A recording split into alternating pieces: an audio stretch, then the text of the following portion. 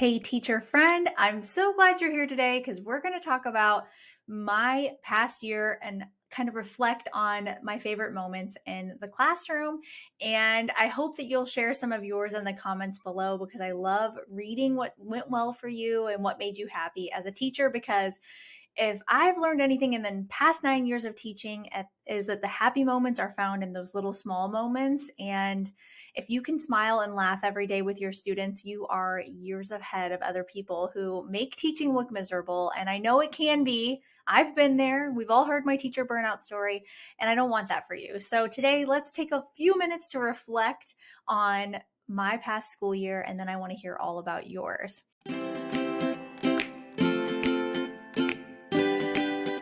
The first thing that I learned this year, I was so nervous about switching to fifth grade. If you went back and saw any of my old videos about switching from being a kindergarten/first grade teacher to fifth grade, I was nervous about it.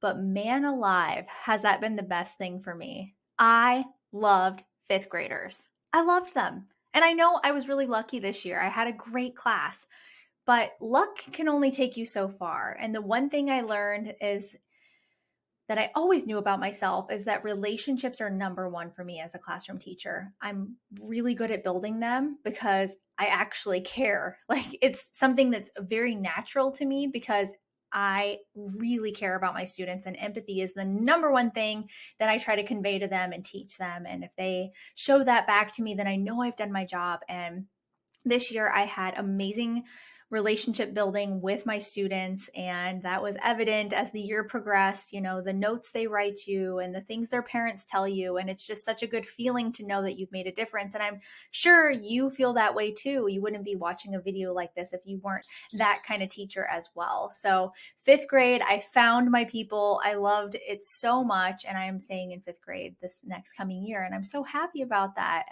People warned me about fifth grade, you know, that they're going to be smelly, they're going to have attitudes. And I don't know, I think I hit the jackpot this last year with an amazing group of kids. Okay. Second thing I learned, my favorite moments from this year, is that I got to be myself. Maybe not always around other teachers because of circumstantial things, but in my classroom with fifth grade, I got to be myself. And one of the best compliments I got this year from one of my students was they told me that I was a realistic teacher. And I'm like, yeah, you know what I am. I'm realistic about the things you guys are going through, your learning style, what's going to work, what's not going to work. And I truly believe, and I would die on this hill, that your students cannot learn well if they do not feel safe and loved at school. And if you put those things in place, they're going to learn anything, and they're going to want to learn from you. And I learned that this year, that my students in fifth grade were eager every day to be at school because of feeling safe and loved, and they knew that our classroom was going to be that place for them. So that's one of the biggest lessons I learned, is that fifth graders are totally my people, and I could be myself. So if you've taught a primary grade and like me, I love little kids. I think they're so sweet and cute, and I love teaching them how to read and phonics and all of that. But they don't always get your sense of humor. And if you're like me too, and you have a sense of humor, then you might want to switch to fifth grade. So let me know in the comments below if you've wanted to switch grades, but you're scared. Let's chat about it. Okay. And I also really, to tether onto that, Daily 5 was great in fifth grade. I didn't know how that was going to work, and I made a Daily 5 fifth grade video earlier this year. So if you have switched grades, or you're going to switch grades and you're worried about implementing literacy stations in a Daily 5 way, go back and watch that video. And remember that this summer I'm going to be doing a Daily 5 training. So I'm going to have one for K-2 teachers and then one for 3-5. And you can get on the wait list now for that. And I will leave the link in the description box below for both trainings. It's already getting pretty full for people that want to join. I'm going to do it in July so that it's not overwhelming for people that go back to school in August like me. And we're going to spend an hour together, me showing you how Daily 5 implemented the way I do it can really transform your literacy block and help you be the best teacher you can be during that time. And I can't wait to share that training with you. I'm so excited for you and for me, because I should just call myself, if I could, the Daily 5 teacher, because I sing their praises all the time. Daily 5, if you're watching this, you should hire me. All right. The last thing that I learned is that the extra moments you put into things, you'll get back. And I had promised my students, they were earning positive behavior points in Class Dojo. I didn't do really any negative ones hardly this year just because I didn't need to. My students were intrinsically motivated and extrinsically motivated by the ding of the dojo, and then I would follow through on a reward. And one thing we decided on at the end of the year was to have a camp out. And I mentioned that in my last YouTube video, but since I filmed that one, I actually did that. And special thanks to my husband. So Mike, if you're watching this, I love you so much. You were so helpful. He set up all the tents and he took them all down for me. And my kids had a blast.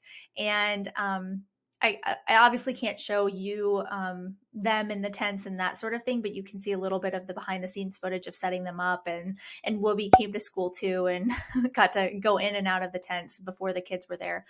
And it was just a great time. I really recommend that, having some kind of reward system for your students and following through on it.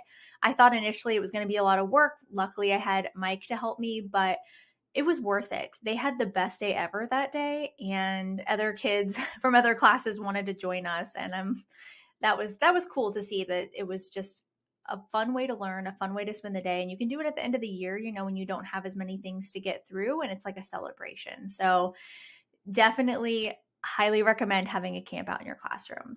So that was my school year in a nutshell, my favorite moments of just really growing as a teacher and having the most amazing students this past year in 5th grade to really teach me that I found my niche, my niche in the classroom. I love 5th grade, and I think upper elementary is pretty awesome. And I can say that now that I've been there. And I still love having little kindergarten and 1st grade buddies come visit us, and they're so sweet and cute, but 5th graders are pretty cool too. So let me know what your plans are for next year, what grades you're going to be teaching in the comments below, and share this video with a friend, a teacher friend who had a good year too, or maybe they want to have a better year next year and they're just looking for some ways to accomplish that.